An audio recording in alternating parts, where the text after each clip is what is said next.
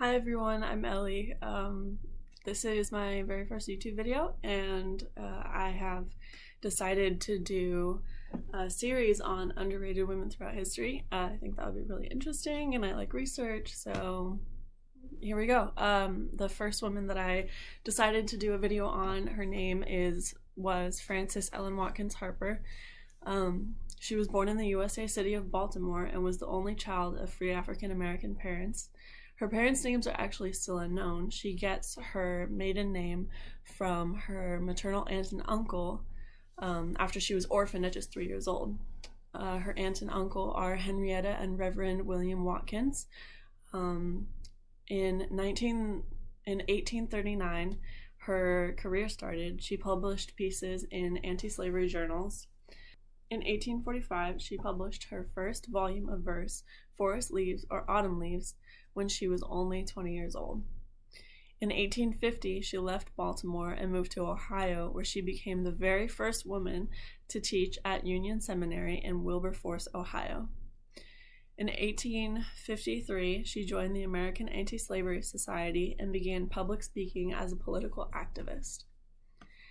In 1854, Watkins delivered her first anti-slavery speech on education and the elevation of colored race. The success of this speech resulted in a 2-year lecture tour in Maine for the Anti-Slavery Society. She then continued to travel, lecturing throughout the East and Midwest from 1856 to 1860. And then this next part I found was pretty incredible. In 1858, she refused to give up her seat or ride in the colored section of a segregated trolley car in Philadelphia. This happened to be 97 years before Rosa Parks took a stand by staying seated on a segregated bus. She published her poem, Bury Me in a Free Land, in the Anti-Slavery Bugle, and it became one of her most popular works. She traveled on a lecture tour and often read her poetry at these public meetings. She became the very first Black woman to publish a short story. It was titled The Two Offers and was published in a magazine.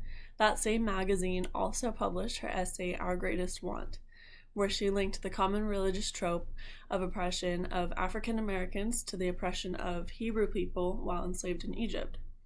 The magazine was widely known as a Civil War-era periodical that served as a forum for debate among abolitionists and scholars. So this was an amazing accomplishment for her. In 1860, Frances Watkins married a widower named Fenton Harper. They had a daughter together named Mary Frances Harper, and he had already had 3 children from a previous marriage. She continued to live in Philadelphia for the rest of her life. However, soon after, in 1864, Fenton died just 6 years before Black men gained the right to vote, and she was left with all 4 children to care for and support on her own. When the Civil War was over, she toured the South, encouraging education for formerly enslaved African Americans and aiding in the process of Reconstruction. In 1872, she continued her lecture tours and published Sketches of Southern Life, a series of poems told in Black vernacular, which is a term for African American dialect at the time. She became one of the first African American novelists when she published Iola Leroy. This was a book about a slave with a very light complexion and blue eyes who was held captive by the abusive Master Tom and her struggles, that book is still like taught in school, and it's still very empowering for African Americans and very motivating to this day. In 1911, she died of heart failure on February 22nd in Philadelphia, Pennsylvania, just 9 years before women gained the right to vote.